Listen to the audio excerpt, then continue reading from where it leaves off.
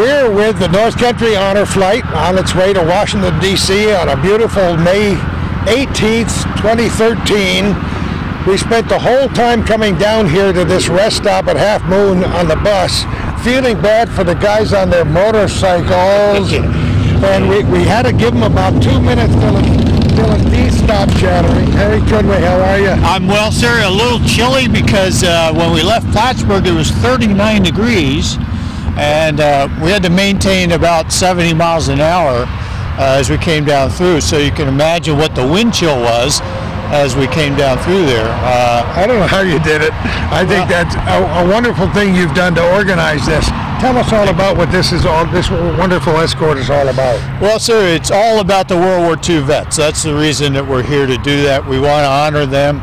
Those guys put up with a lot more than we have in this short hour and a half trip down from Plattsburgh. So, you know, they're the true heroes. They're the reason that we're able to ride these motorcycles today. So that's what it's about. And these guys come out.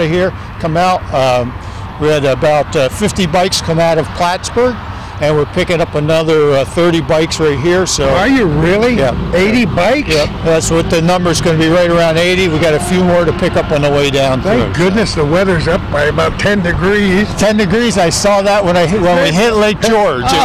Maybe it'll be 50 by the time you get to Albany. Yeah. Who knows? We may be lucky. Yes, sir. That's for sure. How many years you been riding, Harry? Well, I've been riding since 1967. Have you really? Yeah, I was 17 years old, bought my first motorcycle. What was it? It was an old Triumph motorcycle back then, but I'm now riding Harleys. Of course you are. Yeah. Now, how many are the different groups represented? There are. We've got the Leathernecks Marines. They're local. We just picked them up here. We've got the Patriot Guard, which is kind of behind us here. And then my organization is the Combat Vets. We're all combat vets, all air. We have from World War II right down to Afghanistan vets. Harry, they're waiting for us on the bus. You and I could chat for a while. I want to thank you very much for what you're doing here today. No, sir, we appreciate what everybody else is doing. We're glad to do it. Have a great day, Harry. Thank you, sir. Stay warm. Put your gloves on. I will. All right. Thank you, gentlemen. Well, we're back on the bus and we're underway again. Rodney Wright, how are you? I'm fine. The sun is shining right through the window on your face. It's a great day. It's going to be a beautiful, beautiful day. So, what do you think so far? I think it's an honor to be honored like this here. It's just absolutely great. Fantastic. You know, I've asked some of the other guys who were on the bus today, when did you first hear about this North Country Honor Flight? Oh my goodness, that was probably about three months ago, maybe. Did you think it was a good idea at the time? Well, I knew back in 2004 when they started this honor flight out of Syracuse, and in fact, one of the staff writers of the press took his father to it, and there was a very, very nice write-up in the paper in 2004. I still have it. So you thought maybe it'll get to the North Country someday? I never thought about that. I think it's pretty special. Yes. I mean, we've enjoyed meeting all the people, Danny and the whole group, and this bus ride, it's like going to summer camp for me. It's really great. Well, I've been looking forward to this for the last couple of months.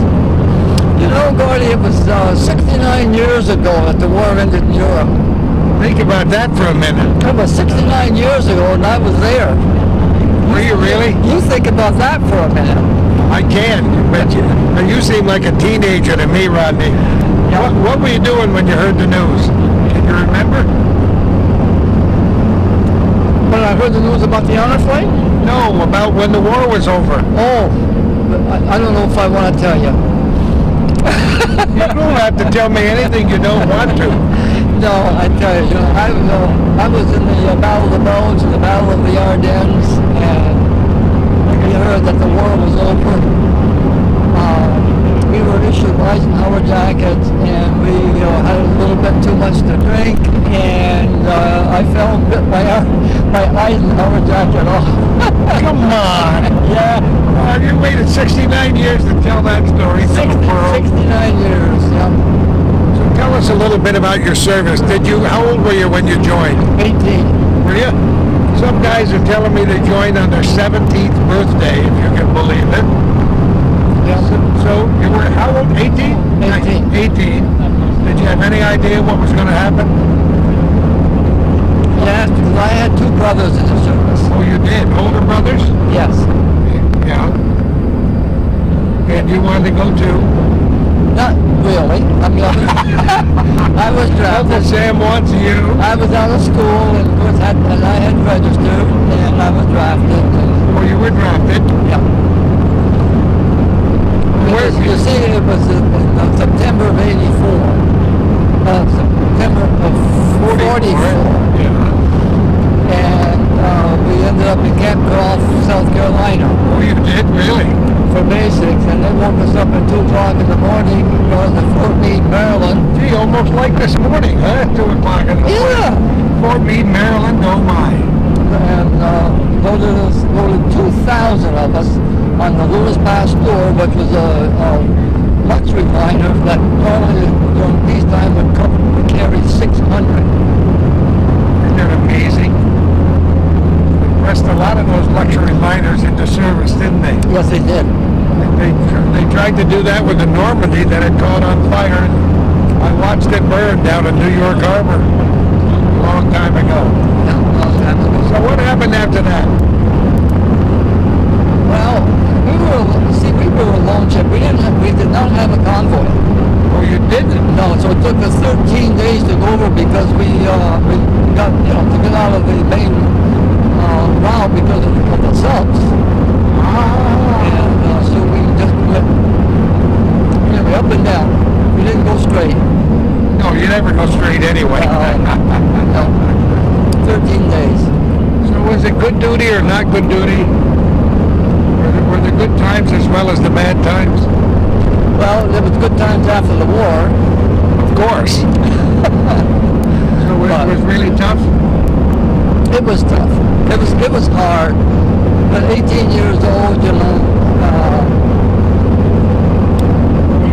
we survived it. And of course, we were told when we joined the outfit that if we survived it for a week, we would stand a good chance of going home. Isn't that amazing when you're told if you make it for a week, you might go home? Yeah, they were shelling us with 88s and sure. mortars, and we were in the Hurricane Forest, and I got knocked out. You did, really? I woke up on a hospital train. No kidding. A shell went off close by? Shell shock, yeah. The forest, yeah. Oh, my. Yeah. Were you injured besides that, or just? No, it was a shell shock, and I come out of it all right. First lost my hearing. Did you lose it? Did it stay gone, or did it? No, I have hearing aids, but I make out all right. I think you make out just great. I'm just fortunate at my age to be in the condition that I'm in. Now, when you went in, did you get drafted with some of your buddies, or did you go alone? Okay,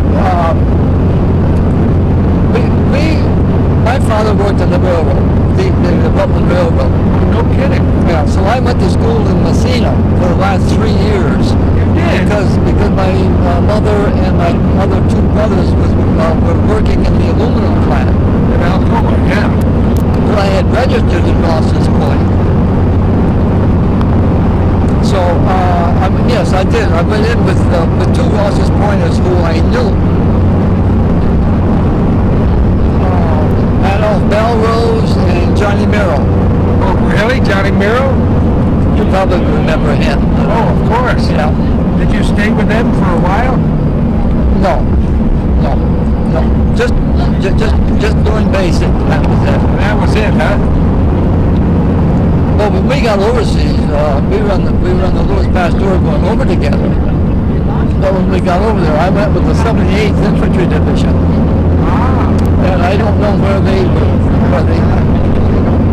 Have you stayed in touch with any of those guys you met while you were in the service? No. No kidding. I didn't know where they were. They just go their separate ways, huh? Yeah. So So you've never been, have you been to Washington, D.C. at all? Yes. My wife and I went here several years ago. But I'm looking forward to going with the guys. It's nice. So you met some of these guys for the first time. Oh, yeah. You didn't know a lot of these guys until the honor flight, huh? That's right. Isn't it amazing? But there's a process pointer that's on here with us. Oh, sure. And the Juno. I've known him and his son for a long time. Oh, that's great. So this will be a long day, but it'll be a good day, I think, right, Ron? I'm honored to have the commander of Post 912 in Ross's Point. Yes, Bob St. John is my guardian. Yeah, that big smile on his face.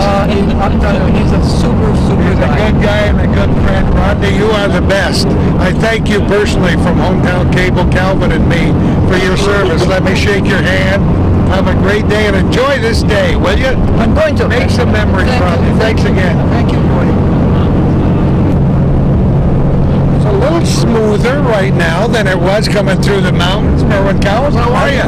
I am fine. Good to see you. Yes, it's good to see you and good to see you here. I was very happy to see you. We were thrilled to come down here today. I wouldn't have missed this for the world. I would have been willing to ride on the back bumper if I could get down here today. Yes. This is pretty special, isn't it? This is super special. I never dreamed in all the 30 years, 50 years, 60 years, 67 years that I'd ever make a flight like this. This honor flight has been something else. You know, it's designed to honor people like you who spent so long defending our nation, and it's about time, I think, after all these years, to make a special day for you. This is really wonderful. You know, every time we would go by and I'd fly, or somebody saluting, it just about bring a tear to my eyes. It does. It melts your heart, doesn't it? It just gets right into the heart. Honest to God, it does. As old as I am, and the experiences I've been through in the war, it still touches very sharp, and almost tears. And You know, it's supposed to be tough men. No. Well, The toughest people are the softest people. yes. I still cry when I hear Amazing Grace and the Old Rugged Cross and a few of those great old songs. But meeting people like you and knowing, having friends like you who've been through so much are so deeply meaningful for me. Because I never never got drafted, stayed in college for 6 years, and spent the rest of my life after I came up here supporting the mission of Plattsburgh Air Force Base, supporting people like you who just paved the way for people like me. And I was just thinking when you sat down here, young people watching this program on Hometown Cable have no idea what a war experience is like. Thank God. They may never have to. You learn more in a short period of time than you ever dreamed. You take this busload of men here. You can imagine the warriors that we have aboard here. Think about it. No, not yet. Just think about it. It just amazes me that they're getting around pretty good. You know, You're here. with the help, and I don't need any help up and down the stairs. Yeah, you're the man. I'm a young man yet. I'm only 88. That's about how many keys there are on the piano, I think. Think about that. Tell me a little bit about your war experience now. Were you drafted or did you join? Or No, I was asked. That's a polite way of saying it. I was asked Like if I I said would like before. if I would like to be in the service. What would I like to be? I said, first of all, I would like to be in Air Corps. I wanted to be an engineer on board a ship to machine gun. I was a little bit on the colorblind side. So he said, you're colorblind, you can't go in the Air Corps. But the Marine Corps is right there. We'll take you. Of course they will. And They when need I a went few over good to men, the right? Marine Corps, he said, what do you do? I said, well, I'm a farmer. And I run tractors, trucks and stuff like that. I said, oh, we need people like you in the amphibious corps. So that's why they shipped me to, from boot camp. And I made PFC out of boot camp. But always was a leader ever since. So we went north to the amphibious base there, the amphibious tractors. And then I learned, and then they said, well, we need you to teach, so we're shipping you to California. And that's where I got on the instructors. And there was probably 15 or 20 of us that went there for instructors. And we made instructors there, and we were special people. We didn't have to salute anything because we had a little badge that said instructor, Marine Corps instructor.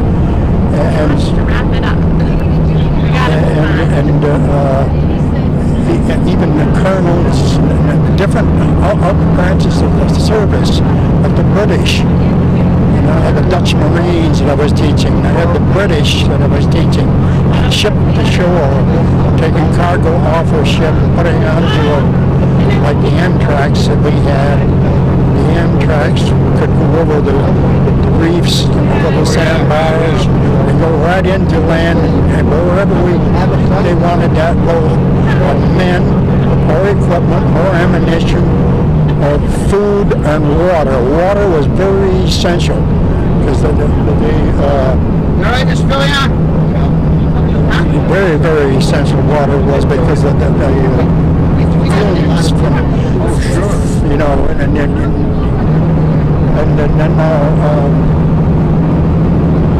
went along and got overseas, Amtrak overseas, and then when I was into the 2nd Marine Division, 2nd Amtrak Battalion, and I was three of the Amtraks put together, and I made the squad leader for those Amtraks, and our job was to go aboard the ship.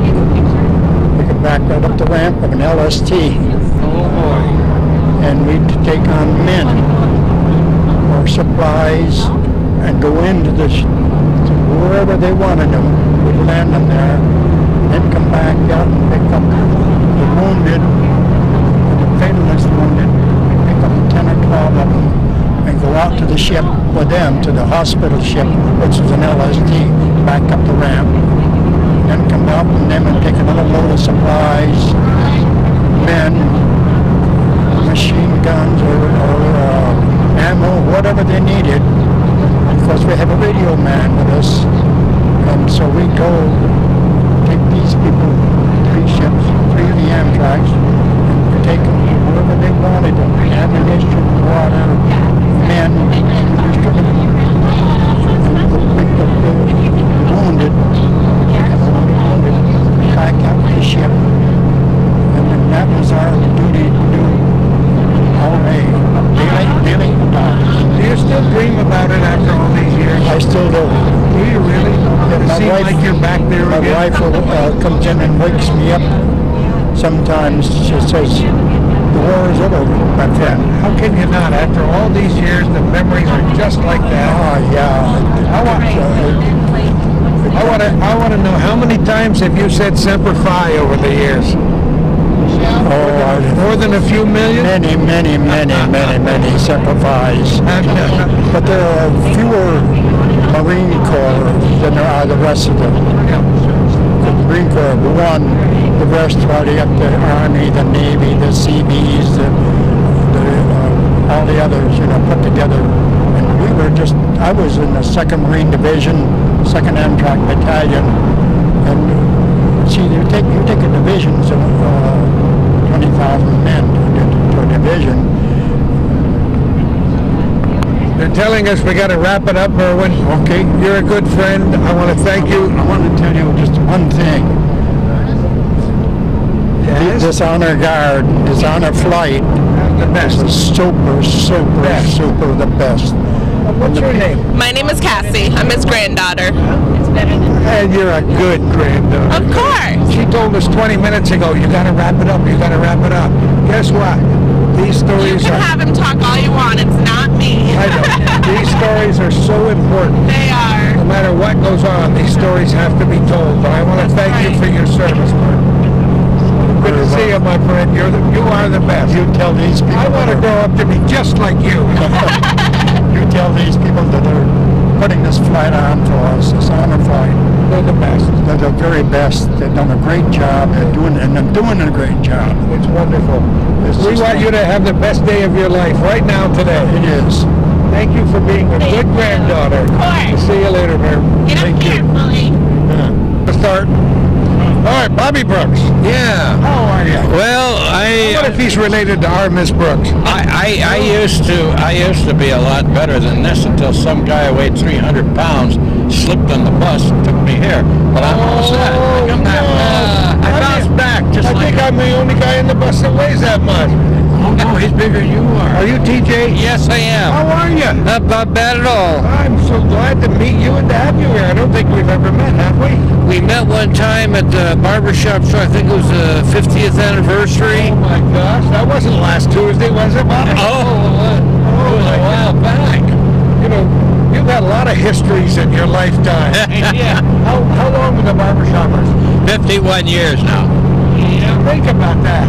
Hey, I just had when Danny Cafis, we were over here at Sweeney's the other night, and we were all going to be told what to do and how to do it, all that nice stuff. And then they had a flag presentation, and he came over and he said, Bob, he says, would you do me a favor? I sure would. He said, I'd like to have you sing the national anthem. You remembered all the words, too. Oh, yeah. That's one of the hardest songs. No matter whether you've been singing all your life, it's a very hard It's song difficult. to sing. Yeah, and because there's always like almost a key change. Oh, yeah. But, You did it. I knew you did, and I knew you could. Every time I see Bob, I say, we got to do a few choruses of Coney Island, baby. I bet you used to sing that song years ago. many years ago, and I remember another song that was a favorite. It was called The Auctioneer. Oh, the Auctioneer song? Yeah. And that's always fun. I had a quartet that was really, we really enjoyed it, and I think if we had more time, we could have really established a sound. But we did very well. Nothing like barbershop singing. I bet you didn't sing when you were in the service, though, did you? Oh, sure. Did you really? Oh, yeah. Yeah, when we used to travel through the North Country when we were children, my dad and mom we used to fight who was going to sit in the front seat. But generally I got in the back. And Dad says, well, Ma, you drive. And we got back there and we'd harmonize. It was a musical family all the way. Oh, right. Oh, yes. When you were in the service, you sang? Oh, sure. Did you have quartets? Yeah, well, sort of, yes, in the beginning. I met with I can't seem to remember his name, Barnes. And fortunately, he was on the same mount that I was, on the same director. And then we didn't have, when it got quieting down a little, we used to sing, you are my sunshine and my only sunshine. Yeah. And I harmonized with him.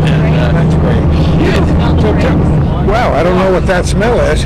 That's brakes. You think it's brakes? Yeah, the brake shoes do that. Oh, baby. They ought to put a caution sign up here too, because we got to slow down.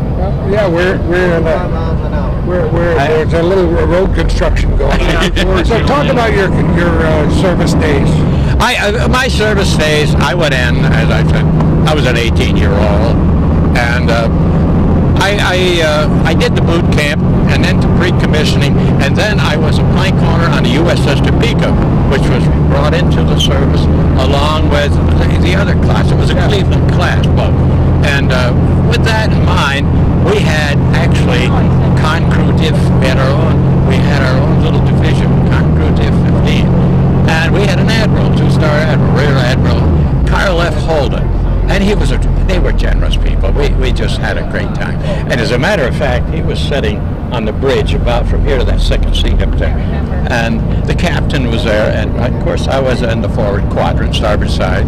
And it was, I got my training at Newport, Rhode Island, and then aboard ship. In other words, it was bing, gone. And you were out of here. We're out of here. Where did your travels take you? We went into the Atlantic for a while, and then we came back. We hit a hurricane, and we went into Newport, Virginia, and got our repairs. And we got our dark gray paint, and I said, "Oh, Pacific, here we come." And then we went right down, and it's got a few islands along in that place. And we went through the canal. And we headed out and stopped off in Hawaii for a while and did a lot of drone firing and practicing and everything. And soon Hawaii was in the back. We ended up in the Carolines at Ulysses Atoll, which seemed to be the port or the port fleet at the time. And so and they felt, well, let's go do a little bit more. When we weren't going on to see the real thing, we were rehearsing. And the ship was fantastic. We had our third fleet. It was unbelievable. A lot of camaraderie aboard ship, isn't it? Yes, as once you go on there, everyone becomes. We had a Marine division, not a division, but an attachment because of the admiral being on ship, and they were going to have their own mess hall. And then the major came down and he says the boys they'd like to eat with the sailors. And it was true. The officers and the men, we'd stand our watch, we'd stand our morning call, the plan of the day. And I actually kept a couple of the plans of the day. Did you really? Yes, you still got them in a drawer somewhere? Yeah, I got them up there someplace. Oh, you even brought them on? I should have bring a few little things along. Isn't it great? And it's good to look back at the good times. War is not fun. War is hell, as they say. Yeah, it was sad. And some of it is tough. It was. And some of the people, as you go, and you notice, actually, the main part of this whole trip is meeting people with honor like this. And with just a comradeship that comes with being together. Wait till you get to the memorial and see other people that you may not have seen or ever seen. Yes, we got friends for life that's going to be here. You like this idea, don't you? Yeah, Napoleon Light and I and Merwin Cowles, we call ourselves the Three Musketeers because we were three of the first three to sign up. Musketeers. You guys are quite a group, I'll tell you. Oh yeah, they were. And it was fun. We came home. The thing what happened, we got into sort of a silent stage.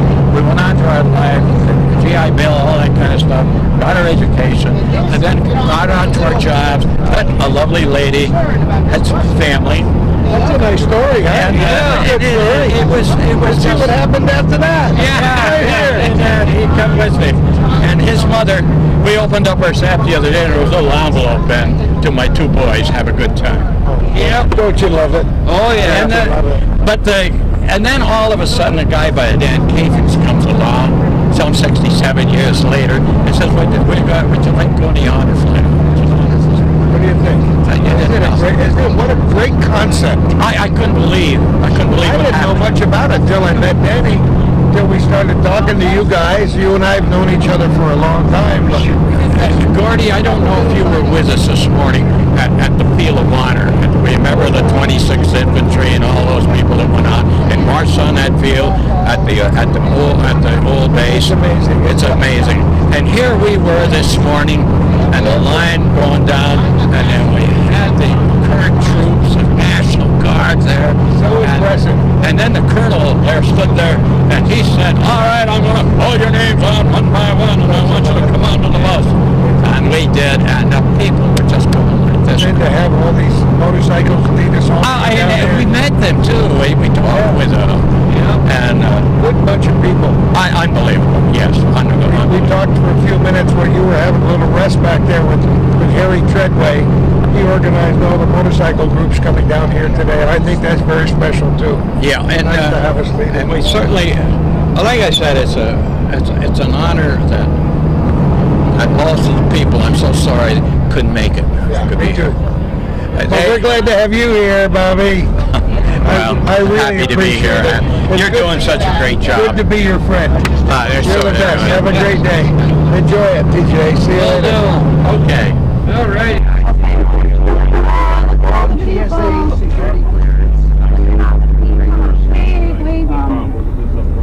Oh my God. Wow. You guys Get ready for a party. There are some people waiting for you. Robert, did you tell someone you were coming? Yeah. Oh, the president was coming or something. Danny, I can't see anybody.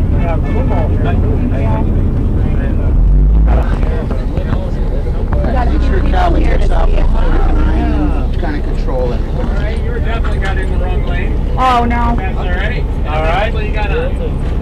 How many people you got on board? 37. 37 altogether. Alright, I don't want to... Oh, we're doing a parade. Yeah, well, we're not going to get through. Okay, we're on the wrong lane here, so we're going to go around one more time and then disembark. But this is a view of bikers and other people